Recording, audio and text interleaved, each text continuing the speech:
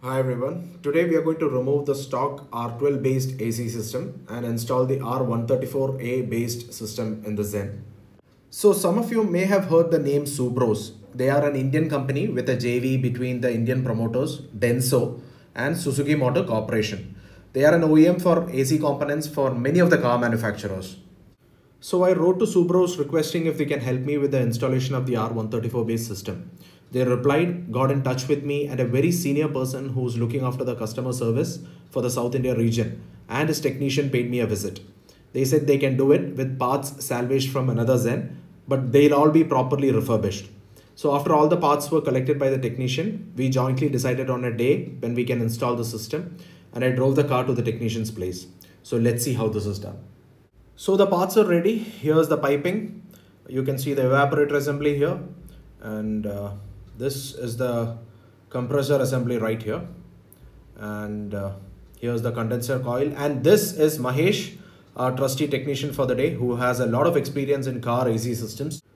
Mahesh has a small garage here in T Nagar with all the required tools and parts, and he takes up work based on Subros's inputs. So here's a car, and the first thing we are going to do is to remove the stock evaporator assembly. The dashboard has to be loosened a bit, not completely removed. There are some screws inside the glove box also which are to be removed. So there you go, the glove box has been removed from the dashboard. This bracket that you see here has been removed from the bottom of the dashboard. And this cable that you see here, the cable end rather, it controls the opening and closing of the fresh air when you turn the knob. The plenum box of the inlet air has been removed. All the fresh air from outside is taken inside through this plenum box, and this is also how rats will make an entry inside the car. You can see that in the sticker here that it has been made by Subros. Now we will disconnect the suction and discharge lines from the engine bay. Once these two lines are disconnected, we can remove the evaporator assembly from the cabin.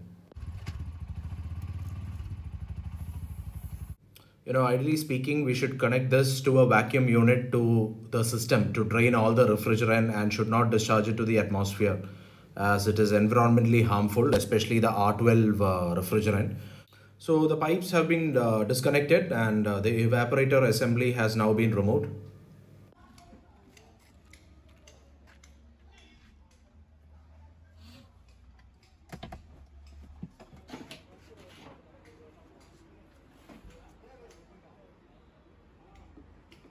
The evaporator coil is located inside this plenum box, so we will dismantle the box and remove the coil, and that's our replacement evaporator unit right there. So the plenum box has been finally dismantled, and here is our stock evaporator coil, and you can also see all the leaves, feathers and such that has made its way inside. We have now soaked the innards of the box with soapy water for giving it a proper cleaning before installing the new coil. After cleaning and drying the plenum box with compressed air, the new evaporator coil is now being installed. What you see here is the temperature sensor for the thermostat that cuts off the compressor when the cooling levels have been achieved. An age-old practice which is still in use in modern air conditioning systems. Now we are installing the evaporator assembly into the car behind the dashboard. And here you can see the suction and discharge lines from the evaporator assembly peeking outside into the engine bay. The fresh air plenum box has also been cleaned, and it is now being installed back into the car. Man, I am super famished, having just had a tea in the morning. I am right now devouring two vellappam and chicken stew that I swiggied to Mahesh's garage. Now the next order of business is to replace the compressor unit and the condenser coil. The front grille has been removed and so is the bumper. The grille comes off with just 3 bolts with the 10 number socket, and the bumper with a bunch of bolts, so all easy. That's one connection to the condenser coil at the bottom left and at the top right here. Next up, we'll now remove the condenser coil connections. A little bit of jugaad if you may, and it easily comes off. The condenser coil has been bent and is not in a good shape as evident here. The electrical connector to the condenser fan is located at the corner here. We have just disconnected it. Back in the day, a lot of parts for the Maruti cars were imported from Japan, like this motor of the condenser fan from Denso. 22 years later, and I'm pretty damn sure this fan still works. Next up, we are going to remove the compressor assembly. Looks like this is a classic mechanic trick to get the right amount of leverage. We also have to remove the compressor pulley belt, and to do that we need to slacken that tensioner you see here at the bottom, and once you do that the belt comes off easily. Because the heat shield of the exhaust manifold was exposed, I decided to renew these rusted bolts that you see here, and I always have a bunch of extra fasteners with me, so it helps. We are now installing the refurbished R134a compressor into the car, and I have this new V-belt for the compressor pulley. It is 4PK830 from Continental. We are now installing the new RD bottle, or the receiver dryer bottle. Here is the new one. The stock piping have been completely removed from the car, and there is a significant difference between R12 and R134a base tubing, and the O-rings used are of a different material. If you use R134a gas in an R12 base system, the O-rings will go bad over time and the AC system will fail.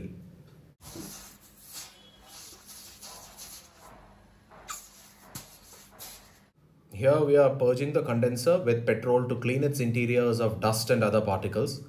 We don't usually use water as it does not dry off quickly.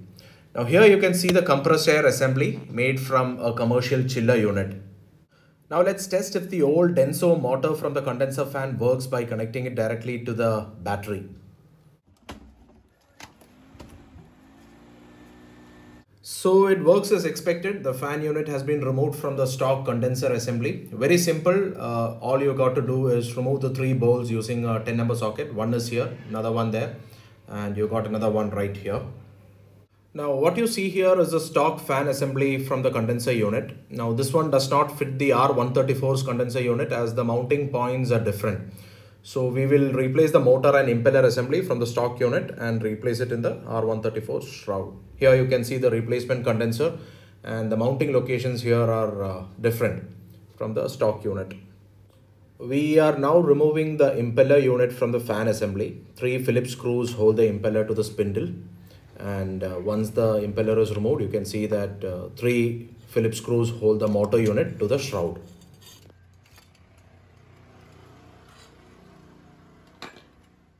So the stock Denso motor was installed in the replacement shroud, and the shroud is being screwed to the condenser as you can see now.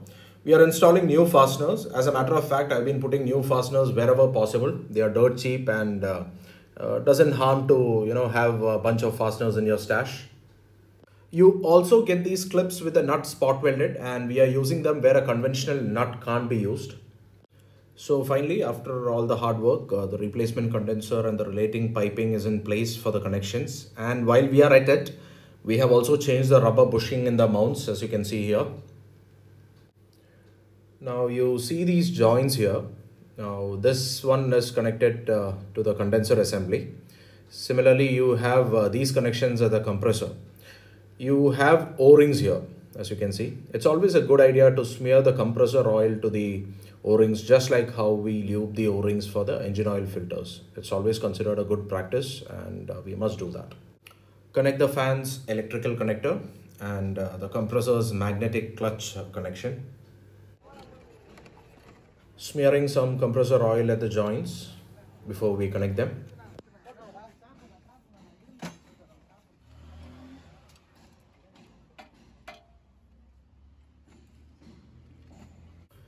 All the connections are completed. We proceed to do the pressure testing with the compressor setup. The test pressure is approximately 250 psi.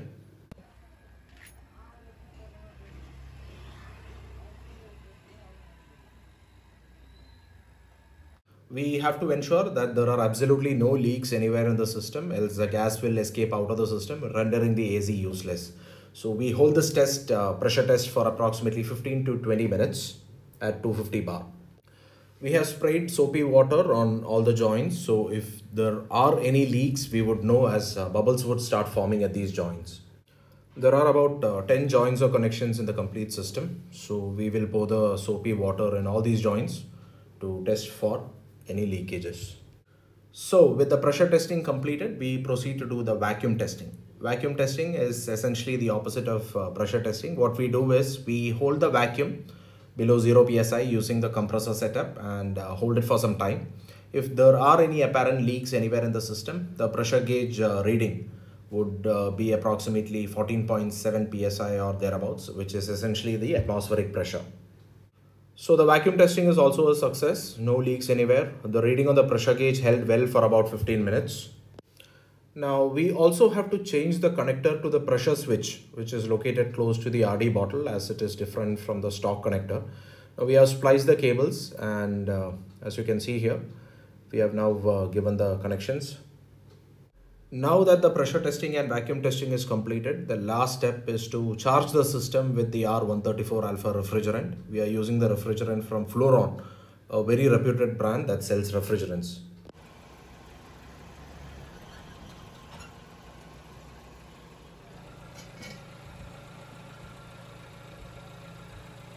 Here you can see the charging line connected using the blue LP port. The low pressure or the LP port connects itself to the larger line.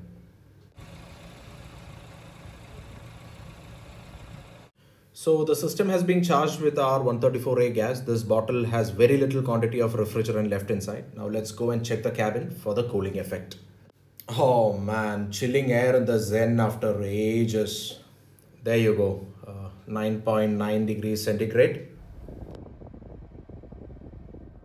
To be very honest, I don't recall the last time that we had used AC in the Zen. This is chilling properly, guys. But yeah, in this generation of cars, I'm sure the Zen owners would appreciate. The AC button was similar to the nitro switch. For quick overtaking maneuvers, we used to turn off the AC and release the load from the compressor, and the car used to get a proper boost. The compressor has cut off at 7.1 degrees centigrade. That's a really good benchmark, I would say. As good as the AC in the modern cars. So after everything, the time is 3 p.m. and we treat ourselves to some good lunch. Nice parota, veg kurma and salad. Mahesh has had himself a very good day today, I'd say. After I got back to my desk, I sent a mail to Mr. Umesh, the head of customer service for Subros. Especially thanking Mr. Mahesh, who has been very helpful, and that he did a great job at the installation without cutting any corners.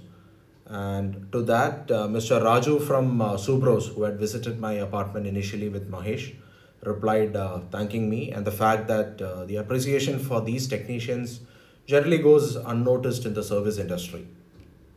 I now have an immense respect for Subros as a company, especially for helping a customer who, despite having a 22-year-old car with an outdated AC system, they chose to help. So guys, that wraps up this video. I hope you liked it. Be sure to like and subscribe if you did. Let me know if you have any comments and I'd be glad to answer them. Thank you so much, guys.